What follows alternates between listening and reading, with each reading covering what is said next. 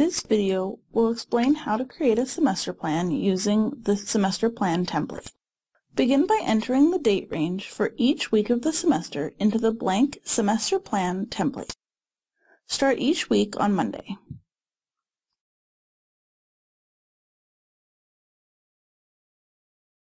Enter the name of each of your courses into the boxes across the top of the table.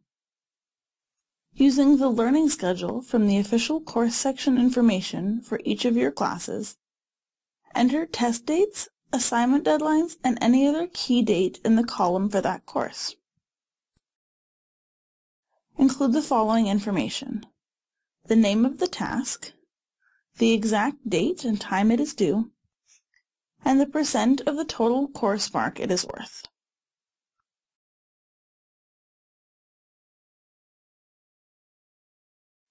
Now you have a visual semester plan with all of the key dates for your courses on one page.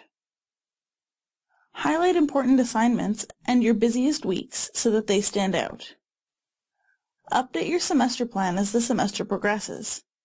Add any new deadlines that pop up over the semester and cross items off the plan as they are completed.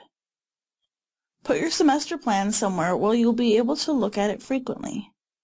Review this plan regularly and deadlines will never catch you by surprise.